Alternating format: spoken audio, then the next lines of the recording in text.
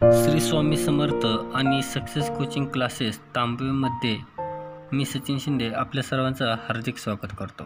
आज आपण spoken English skill development प्रोग्रामचा चौथा भाग पाहणार आहोत। चला तर पाहूया। मराठीत वाक्याच्या म्हणजे क्रियापदाच्या शेवटी तो, ते, त, ता, तम, तोस, तेस यापैकी कोणतेही अक्षर असल्यास वाक्य साध्या वर्तमान काळाचं असतं। लक्षात घ्या, हे साध्या वर्तमान काळाच्या मराठी वाक्याचं सर्वसाधारण लक्षण आहे। तो, ते, त ही अक्षरे नसलेलं वाक्यही साध्या वर्तमान काळाचं असू शकतं। हे सगळं पुढे स्पष्ट होईलच। तोपर्यंत काळाची वर दिलेली ओळख लक्षात ठेवणे पुरेसे आहे। आता इतकं पाहिल्यानंतर वाक्य साध्या वर्तमान काळाचं आहे की नाही ते ओळखणं तुमच्यासाठी कठीण नाही आणि वाक्य साध्या वर्तमान काळाचं आहे हे निश्चित झालं तर ते वाक्य इंग्रजीमध्ये करताना पुढील रचना वापरायची। कर्ता अधिक क्रियापदाचे पहिले रूप कंसामध्ये यस कंस पूर्ण अधिक डॅश डॅश डॅश डॅश। या रचनेचा अर्थ काय होतो चला तर पाहूयात। वाक्याची सुरुवात कर्त्यापासून होईल, म्हणजेच वाक्यात कोणता शब्द कर्ता आहे ते ओळखणं कठीण नाही।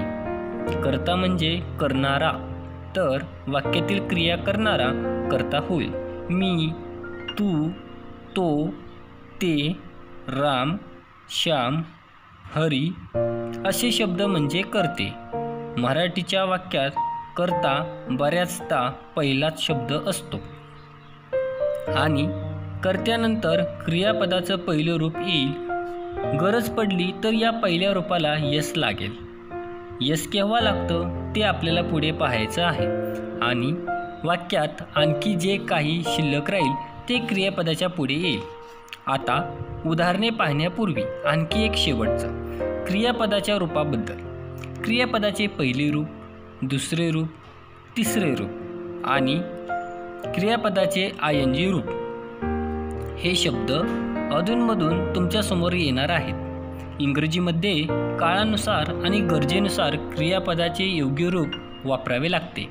जसे मराठीच्या वाक्यात जाणे हे क्रियापद असेल तर ते वाक्य इंग्रजीमध्ये करताना नेहमी गो हेच क्रियापद येईल असे नाही। कधी गो येईल तर कधी वेंट, कधी गोन तर कधी गोईंग येईल। इंग्रजीच्या वाक्यात क्रियापदाच्या योग्य रूपाचा उपयोग झाला नाही तर वाक्याचा अर्थ बदलेल किंवा वाक्य चूक होईल। म्हणूनच आपण वरच्या रचनेत फक्त क्रियापद इतकंच लिहिलं नाही तर क्रियापदाचं पहिलं रूप असं लिहिलं।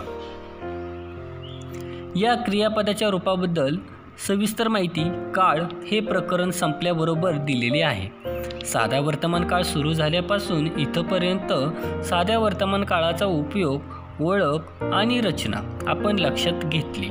आता इथून साध्या वर्तमान काळाची काही वाक्ये इंग्रजीमध्ये करून दाखवली आहेत। त्यांचा अभ्यास करून त्या खालची वाक्ये तुम्ही स्वतः करायची आहेत। परत एकदा थोडक्यात आठवण करून देतो। साध्या वर्तमान काळाचा उपयोग नेहमीची क्रिया व्यक्त करण्यासाठी होतो। मराठी वाक्याची ओळख, वाक्याच्या शेवटी तो, ते, त, ता, तोस, तम।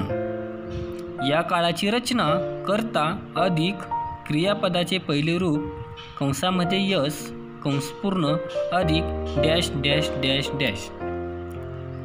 आता आपण काही उदाहरणे पाहणार आहोत। मी जातो, आय गो, आय गो। मी तिथे जातो, I go there, I go there. मी तिथे दररोज जातो, I go there every day, I go there every day. मी दररोज 10 तास काम करतो, I work 10 hours every day, I work 10 hours every day. ते दिवसभर काम करतात, they work all day, they work all day. ते दररोज इथे येतात, दे कम हेअर एव्हरी डे, दे कम हेअर एव्हरी डे। तू आनंदी दिसतोस. You look happy. You look happy. तू या ड्रेसमध्ये छान दिसतोस. You look nice in this dress. You look nice in this dress. वरील सर्वच वाक्ये कर्ता अधिक क्रियापदाचे पहिले रूप कंसपूर्ण यस अधिक डॅश डॅश डॅश या रचनेनुसार झालेली दिसत आहेत. पण वर कुठल्याही वाक्यात क्रियापदाला यस मात्र लागले नाही. आता पुढील वाक्य पहा. तो इथे येतो. He comes hair.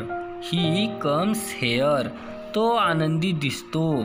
He looks happy. He looks happy. तो अमेरिकेत राहतो.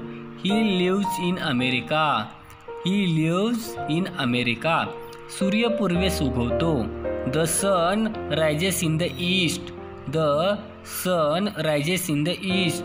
सूर्य पश्चिमेस मावळतो. The sun sets in the waste.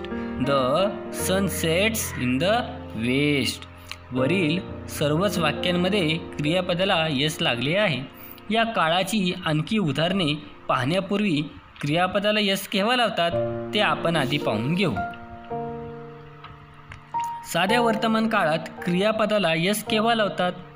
क्रियापदाला yes केव्हा लावायचं आणि केव्हा लावायचं नाही ते लक्षात घेणं अगदी सोपं आहे. कर्ता एकवचनी असेल तर क्रियापदाला यस लावतात. जसे तो येतो. He comes. He comes. तो खेळतो. He plays. He plays. तो हसतो. ही लाप्स. ही लाप्स. आणि कर्ता अनेक वचनी असेल तर क्रियापदाला यस लागत नाही. जसे ते येतात. दे कम. दे कम. ते खेळतात. They play. They play. ते हसतात. दे लाप. दे लाप. अपवाद आय अँड यू एकवचनी असले तरी क्रियापदाला यस लागत नाही. जसे मी येतो. I come. आय कम. मी हसतो. आय लाप. आय लाप. मी खेळतो. I play. I play. Tu येतोस. You come. You come. Tu हसतोस. You लाप. You लाप. Tu खेळतोस. You play. You play. क्रियापदाला yes केव्हा लावायचं आणि केव्हा नाही ते स्पष्ट झालं. परत पहा. कर्ता एकवचनी असेल तर क्रियापदाला यस लावायचं. पण आय आणि यू हे कर्ते एकवचनी असले तरी क्रियापदाला यस लावायचं नाही. कर्ता अनेकवचनी असेल तेव्हा तर क्रियापदाला यस लागतच नाही. पुढील पार्ट आपल्याला लवकरच मिळेल. धन्यवाद.